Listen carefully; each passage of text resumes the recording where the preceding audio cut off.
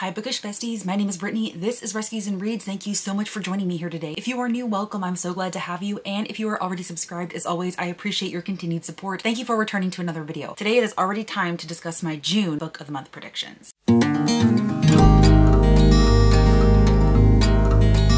Alright everybody, it is already that time of the month where we discuss the potential add-ons or monthly curated selections that book of the month might feature. Now, as a quick reminder, I am no longer doing recaps at the beginning of these videos. I am now doing a completely separate video where I'm going to review all of the selections that actually do come out for book of the month, whether I selected any or whether I passed on the box and so on. So be sure to keep your eye out for that in June after we know what book of the month is going to feature for that month. Now, I'm going to be fully transparent here. June is going to be the month of repeat authors for book of the month. And what I mean by that is a lot of authors that have been previously featured on Book of the Month in the past have releases coming out in June. And if it were not for those repeat authors, I honestly do not have very strong feelings about any of the releases coming out in June as far as their potential to be Book of the Month selections. I did what I could to compile a list, but aside from the repeat authors, I don't really have very many strong feelings about a lot of these releases. So we're gonna see. I'm very interested come June 1st to see what Book of the Month actually selected. Before we get into the predictions, I do want to mention that there is already a confirmed add-on that is going to be available for you to add to your box for the month of June, and that is the new release by Ruth Ware called One Perfect Couple. Also, I did want to briefly mention that for a minute, The Last Murder at the End of the World by Stuart Turton was also there as an add-on, but it has since been removed, and Book of the Month has sent out communications that they don't believe that they are going to be able to fulfill this order. Now, I don't know if that means that the book is permanently not going to be available on Book of the Month, or whether they have to wait until closer to the actual release date of the book before they are actually able to put it up on their website to be added to the box. So take of that what you will. I wanted to mention both of those here so that you are aware that they are already available and they are not going to be part of my June Book of the Month predictions, especially of course because they were May releases. So as per usual, starting with the mystery thriller horror genre category, we of course have the newest release by Riley Sager called Middle of the Night. Now I do want to give a caveat here in that in years past, for the most part, Riley Sager's releases do come out in June, but they are almost always featured on Book of the Month in July. So I'm almost 100% confident that Book of the Month is going to feature Middle of the Night at some point, but I do not know whether it will be in June or whether it will be July. My money is actually on July, but of course, because this newest release is coming out in June, I'm not going to feature it for the July Book of the Month predictions, so I do need to talk about it here. But this is following our main character, Ethan, and the worst thing that ever happened to him was when one July night, he was with his best friend and neighbor, Billy. They fell asleep in a tent in their backyard, and then they woke up and Billy was gone. 30 years later, Ethan has reluctantly returned to his childhood home. Plagued by bad dreams and insomnia, he begins to notice strange things happening in the middle of the night. Someone seems to be roaming the cul-de-sac at odd hours, and signs of Billy's presence keep appearing in Ethan's backyard. Is someone playing a cruel prank, or has Billy, long thought to be dead, somehow returned to Hemlock Circle? The mysterious occurrences prompt Ethan to investigate what really happened that night, a quest that reunites him with former friends and neighbors and leads him into the woods that surround Hemlock Circle. Woods where Billy claimed monsters roamed and where a mysterious institute does clandestine research on a crumbling estate. The closer Ethan gets to the truth, the more he realizes that no place, be it quiet forest or suburban street, is completely safe, and that the past has a way of haunting the present. So y'all know that I'm a stan for Riley Sager. No matter how hit or miss he could be for me, I will always pick up anything that this man writes, and considering how much I absolutely loved The Only One Left by Riley Sager, I have absolute confidence that I'm going to love this as well. And like I said, I'm 100% confident that this is going to be featured at some point. I just don't know whether it's going to be June or July. Another author that has been previously featured on Book of the Month that has a new release coming out is Lucy Foley with The Midnight Feast. Now, I have mixed feelings on Lucy Foley. I read the guest list and I thought it was just okay, but highly entertaining. Like, I didn't absolutely hate my reading experience of it, but it was nothing that was absolutely mind-blowing. Then I read The Paris Apartment and I was absolutely bored out of my mind for like 75% of that book, and then we got to the twist, which I really enjoyed, and it kind of bumped up my reading experience of that. So Lucy Foley so far has not knocked it out of the park, but if this were to be featured on Book of the Month, I probably would go ahead and pick it up just to give her a third and final chance. It says, it's the opening night of the manor, and no expense, small or large, has been spared. And yet, just outside the manor's immaculately kept grounds, an ancient forest bristles with secrets. The local community resents what they see as the manor's intrusion into the local woods, and attempts to privatize the beach, and small skirmishes have erupted on the edges of the property between locals and the staff, and the whispers keep coming about an old piece of pagan folklore, the night birds, an avenging force that can be called upon to make right wrongs that elude the law, though surely everything at the manor has been done above board. On the Sunday morning of opening weekend, the local police are called. There has been a fire. A body's been discovered. Something's not right with the guests. What happened on the grounds of the manor the past 36 hours? And who or what is the cause? Everyone has an agenda. Everyone has a past, but not everyone will survive the Midnight Feast. I'm not really sure how the folklore aspect is going to take part in here. I'm a little bit sketch about that. I typically don't love thrillers that are set in realism, throwing in like mysticism or folklore into the stories. So we're gonna see. Like I said, I might be willing to give this a shot. I will say that so far the reviews are more on the positive side. It's got a 3.78, but only 1,300 ratings. So it could easily go down or up depending on what happens when it's released. So we're gonna see. Definitely keep your eye out for this one. We also have the newest release from Akwaeke Emezi called Little Rot. Now, I do believe that Akwaeke Emezi has been featured on Book of the Month in the past, but I do not believe that her books are typically within the horror thriller genre. I believe that they are more like contemporary literary fiction. So if they do feature Akwaeke Emezi again, it would be in a different genre category. This says, Ima and Kalu are a longtime couple who have just split. When Kalu, reeling from his loss, visits a sex party hosted by his best friend Ahmed, he makes a decision that will plunge them all into chaos. Ola and Soraya, two Nigerian sex workers visiting from Kuala Lumpur, intersect with the three old friends as everything goes to hell. Sucked into the city's corrupt underworld, they are all looking for a way out of the trouble they've instigated, driven by loss and fueled by a desperate need to escape the dangerous threat that looms over them. They careen madly in the face of the poison of power, sexual violence, murder, betrayals. Little Rot tests how far these five will go to save each other or themselves when confronted by evil, culminating in a shattering denouement. I have never read anything from Akwaeke Emezi in the past. I know a lot of people are a fan of her book, You Made a Fool of Death with Your Beauty, so if you've read her before and this sounds intriguing to you, you might want to go ahead and keep an eye out for this one. And then the very last one that I have for this category is yet another repeat author. It is Ellery Lloyd's newest release called The Final Act of Juliet Willoughby. It looks like there is going to be 3 different timelines: Paris 1938, Cambridge 1991, and Dubai now. And it says 3 suspicious deaths over the course of a century is the key to unlocking them all, hidden in Juliet Willoughby's lost painting. Okay, so I guess that happens in 1938. Runaway heiress Juliet Willoughby perishes with her married lover in an accidental studio fire alongside her surrealist masterpiece, Self-Portrait as Sphinx. In 1991, Cambridge, 2 art history students stumble across proof something sinister was at play in Juliet's death, threatening to expose the long-buried secrets of the artist's aristocratic family. Dubai now. An art dealer is accused of the brutal murder of his oldest friend, the last surviving member of the Willoughby dynasty. So I think it'll be kind of interesting to determine how all of these different timelines come to play with each other. I love books that can do it well. As I mentioned, I know that Ellery Lloyd has been featured in the past on Book of the Month, so we'll see if it makes its way onto Book of the Month, but I did want to go ahead and mention it here just because they would be a repeat author. All right, moving on into the romance category. Again, we have nothing but repeat authors for this category, starting with the newest release from Catherine Center called The Rom-Commers. As far as I know, pretty much every single recent Catherine Center release has been featured on Book of the Month, so I would be very, very surprised if they suddenly stopped featuring her. It says, Emma Wheeler desperately longs to be a screenwriter. She spent her life studying, obsessing over, and writing romantic comedies, and good ones, but she's also been the sole caretaker for her kind-hearted dad who needs full-time care. Now, when she gets a chance to rewrite a script for a famous screenwriter, Charlie Yates, it's a break too big to pass up. Emma's younger sister steps in for caretaking duties, and Emma moves to LA for 6 weeks for the writing gig of a lifetime. But what is it they say? Don't meet your heroes? Charlie Yates doesn't want to write with anyone, much less a failed nobody screenwriter. Worse, the romantic comedy he's written is so terrible it might actually bring on the apocalypse. Plus, he doesn't even care about the script. It's just a means to get a different one greenlit. Oh, and he thinks love is an emotional Ponzi scheme. But Emma's not going down without a fight. She will stand up for herself and for rom-coms and for love itself. She will convince him that love stories matter, even if she has to kiss him senseless to do it. But what if that kiss is accidentally amazing? What if real life turns out to be so much more real than fiction? What if the love story they're writing breaks all Emma's rules and comes true? So again, the newest release from Catherine Center comes out in June. I do think it's a high probability of being featured in Book of the Month, either as an add-on or a monthly curated selection. I also definitely do think a strong contender is going to be the newest release from Ali Hazelwood called Not in Love. Book of the Month has pretty much featured every single Ali Hazelwood, including her young adult debut called Check and Mate, I believe it was called. The only book they have not featured by her was Bride, but again, that was definitely a departure for Ali Hazelwood, and that was one that was featured, if I'm not mistaken, in Aardvark's book box. And typically Aardvark and Book of the Month do not overlap with each other. They are definitely very distinct, but I do definitely have hope that the newest one by Ali Hazelwood is going to be featured. I don't think that this one is part of her feminist novels. I definitely could be incorrect, but this says Rue Seibert might not have it all, but she has enough. A few friends she can always count on, the financial stability she yearned for as a kid, and a successful career as a biotech engineer at Klein, one of the most promising startups in the field of food science. Her world is stable, pleasant, and hard-fought, until a hostile takeover and its offensively attractive frontman threatens to bring it all crumbling down. Eli Kilgore and his business partners want Klein, period. Eli has his own reasons for pursuing this deal, and he's a man who gets what he wants, with one burning exception: Rue, the woman he can't stop thinking about, the woman who's off limits to him. Torn between loyalty and an undeniable attraction, Rue and Eli throw caution out the lab and the boardroom windows. Their affair is secret, no strings attached, and has a built-in deadline: the day one of their companies will prevail. But the heart is risky business, one that plays for keeps. I don't necessarily have hope that this would be the strongest one from Ali Hazelwood, but I'm still definitely willing to give it a try if Book of the Month features it. I've enjoyed some of her romances in the past, definitely not all of them. She could be a hit or miss romance author for me, but I'm certainly willing to give this one a try. try if it's featured. And then the final one that I want to mention for this category is Leather and Lark by Bryn Reaver, which is the companion novel to Butcher and Blackbird, which has been featured on Book of the Month in the past. I don't really want to read anything about the synopsis just in case there could be minor spoilers for the first one. I don't necessarily think you have to read these in any type of order. Like I said, they are companion novels to my knowledge, not direct sequels, but just for the sake of not risking any spoilers, I don't want to mention anything here. But from what I understand of Butcher and Blackbird, that follows two serial killers who are like trying to out serial killer each other, and they end up like falling in love, and there's some really crazy things that happen in there. I have not read it, but it sounds like a good time. If you have read it and you've enjoyed it, please comment down below and let me know if I should check it out. But if you did read it and love it, again, this is a sequel that is coming out in June, and I do think that it could potentially be featured on Book of the Month. All right, then moving on into the literary/contemporary fiction category, we are going to start with the newest release by Ellen Hildebrand called Swan Song. Now, Book of the Month has featured Ellen Hildebrand multiple times in the past, and from what I understand, this is going to be the very last book that she writes that has Nantucket as a main setting. But this is supposed to be a pretty big release from her, and like I said, since she's been featured on Book of the Month multiple times, I would be very surprised if they don't feature this one, considering how important it's supposed to be. This one actually has a pretty long synopsis, so I'm just going to go ahead and read this blurb. In the grand finale of Queen of the Beach Read Ellen Hildebrand's beloved Nantucket novels, there's a new couple in town, and they instantly shake things up. Amid the extravagant parties on land and sea, there's trouble on the island, forcing Chief of Police Ed Capenish to postpone his retirement and changing the fabric of life on the picturesque island forever. It says it's going to be a romance/chick lit, but also it sounds like there's also going to be like mystery involved, so do with that what you will. Again, keep an eye out for this one in June. The next one I want to mention is Lula Dean's Little Library of Banned Books by Kirsten Miller. Now, Kirsten Miller has been featured on Book of the Month in the past with her book called The Change, which was definitely contemporary, but also a little bit fantasy in nature. So this is definitely another genre shift. So again, Kirsten Miller has been featured on Book of the Month, but because of the genre switch, I don't know if she's as likely to be featured again. I'm not entirely positive. This says Beverly Underwood and her archenemy Lula Dean live in the tiny town of Troy, Georgia. Beverly is on the school board, and Lula has become a local celebrity by embarking on a mission to rid the public libraries of all inappropriate books, none of which she's actually read. To replace the pornographic books she's challenged at the local library, Lula starts her own lending library in front of her home, a cute wooden hutch with glass doors and neat rows of the worthy literature that she's sure the town's readers need. But Beverly's daughter Lindsay sneaks in by night and secretly fills Lula Dean's little free library with banned books wrapped in wholesome dust jackets. One by one, neighbors who borrow books from Lula Dean's library find their lives changed in unexpected ways. Finally, one of Lula Dean's enemies discovers the library and decides to turn the tables on her, just as Lula and Beverly are running against each other to replace the town's disgraced mayor. That's when all the townspeople who've been borrowing from Lula's library begin to reveal themselves. It's a diverse and surprising bunch, including the local postman, the prom queen, housewives, a farmer, and the former DA, all of whom have been changed by what they've read. When Lindsay is forced to own up to what she's done, the showdown that's been brewing between Beverly and Lula will roil the whole town and change it forever. So that actually sounds really cute, really sweet. It sounds like it's also going to contain a very solid lesson on what it means to ban books and what you could be preventing from being out in the world, something that's very, very important and can change lives. So I really like the underlying message of this story. So this is definitely one to keep your eye out. I definitely think that it's probably going to be worth the read. All right, this next one is one that recently came on my radar, and I absolutely loved the vibes of this one and the overall themes and message of the story, so I wanted to include it here. It's a book simply titled Bear by Julia Phillips. And of course, it's set in the Pacific Northwest, and we all know how I love books featured in the Pacific Northwest. It says, Sam and her sister Elena dream of another life. On the island off the coast of Washington where they were born and raised, they and their mother struggle to survive. Sam works long days on the ferry that delivers wealthy mainlanders to their vacation homes, while Elena bartends at the local golf club. But even together, they can't earn enough to get by, stirring their frustration about the limits that shape their existence. Then one night on the boat, Sam spots a bear swimming in the dark waters of the channel. When the bear turns up by their home, Sam, terrified, is more convinced than ever that it's time to leave the island. But Elena responds differently to the massive beast. Enchanted by its presence, she throws into doubt the plan to escape and puts their long-held dream in danger. A story about the bonds of sisterhood and the mysteries of the animals that live among us and within us. Bear is a propulsive, mythical, rich novel from one of the most acclaimed young writers in America. I just get a very deep emotional sense from this book. Of course, it's going to cover sibling dynamics. There's going to be a harder hitting family element to the story, but then you have this bear who just shows up and very much influences one of the sisters' lives. And it definitely sounds like it's going to have a little bit of a mystic quality. I admit that I'm a little bit nervous about this one just because I fear that the animal is going to die. So if anybody has read an arc of the story or knows anything about it, please let me know if the bear dies or not, because I don't think I want to pick it up if the bear does die. But I was just so moved by the synopsis of this one that I wanted to go ahead and feature it here. All right, and the very last one for this category is the newest release from Rufi Thorpe. Again, she has been featured on Book of the Month in the past with her book, The Knockout Queen. This just says it's a bold, laugh out loud, funny, and heartwarming story about one young woman's attempt to navigate adulthood, new motherhood, and her meager bank account in our increasingly online world. Blisteringly funny and filled with sharp insight, Margot's Got Money Troubles is a tender tale starring an endearing young heroine who's struggling to wrest money money and power from a world that has little interest in giving it to her. It's a playful and honest examination of the art of storytelling and controlling your own narrative, and an empowering portrait of coming into your own both online and off. So again, this is another author and story that I'm not familiar with. I never read The Knockout Queens, but I've heard good things about it. So again, this is another one that I would not be surprised to be featured in the month of repeat authors for Book of the Month. And speaking of repeat authors, moving on into the historical fiction category, Beatrice Williams has a new release coming out in June called Husbands and Lovers. Again, she has been featured a couple of times in the past for Book of the Month. So this is basically the strongest contender that I have for historical fiction, which is surprisingly low on releases for the month of June. There were hardly any historical fiction coming out in the month of June. This says, two women separated by decades and continents and united by a mysterious family heirloom discover second chances at love in this sweeping novel from the New York Times bestselling author of The Summer Wives. And that's all it says. That's all you get. So very, very vague, but it does say it's going to be a historical fiction / romance. So if you love historical romance, this might be one that you want to check out. I don't think historical romance is something that Book of the Month features all too terribly frequently. So this might be one that you want to rush to grab if it is featured on Book of the Month. And the very last book that I have for this one is only just one that recently came on my radar. It is a book called The Glassmaker by Tracy Chevalier. It is 1486 and Venice is a wealthy, opulent center for trade. Orsola Rosso is the eldest daughter in a family of glass blowers in Murano, the island revered for the craft. As a woman, she is not meant to work with glass, but she has the hands for it, the heart, and a vision. When her father dies, she teaches herself to make beads in secret, and her work supports the Rosso family fortunes. Skipping like a stone through the centuries, in a Venice where time moves as slowly as molten glass, we follow Orsola and her family as they live through creative triumph and heartbreaking loss. In every era, the Rosso women ensure that their work and their bonds endure. So it sounds like this is going to be a generational novel. It sounds like it's not just going to stay set in 1486, but it's going to be moved through the centuries. So it sounds like we're going to be learning a lot about the Rosso women. So again, this was just very intriguing to me. 1486 in Venice, Italy is certainly not a setting that you see covered very often in historical fiction or prominently featured just at all. This is one that I wanted to go ahead and share because it is so unusual, but I do think it has a high possibility of being featured on Book of the Month. All right, y'all, and then moving on to the final category of fantasy, sci-fi, or magical realism, I only have one. This is really the only notable release in this genre that I found that I think could potentially be featured on Book of the Month, although I don't think that this author has been featured before, but it is called The Stardust Grail by Yumi Kitase. It says, Maya Hoshimoto was once the best art thief in the galaxy. For 10 years, she returned stolen artifacts to alien civilizations until a disastrous job forced her into hiding. Now she just wants to enjoy a quiet life as a graduate student of anthropology, but she's haunted by persistent and disturbing visions of the future. Then an old friend comes to her with a job she can't refuse. Find a powerful object that could save an alien species from extinction, except no one has seen it in living memory, and they aren't the only ones hunting for it. Maya sets out on a breakneck quest through a universe teeming with strange life and ancient ruins, but the farther she goes, the more her visions cast a dark shadow over her team of friends, new and old. Someone will betray her along the way. Worse yet, in choosing to save one species, she may condemn humanity and Earth itself. So that is definitely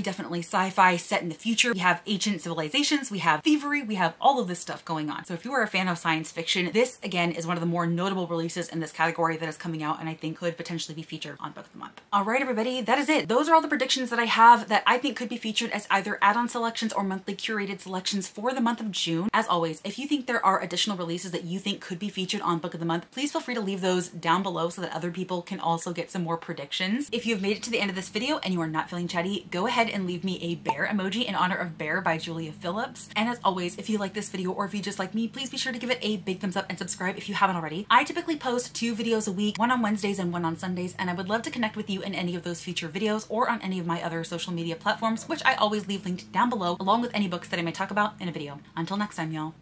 Bye.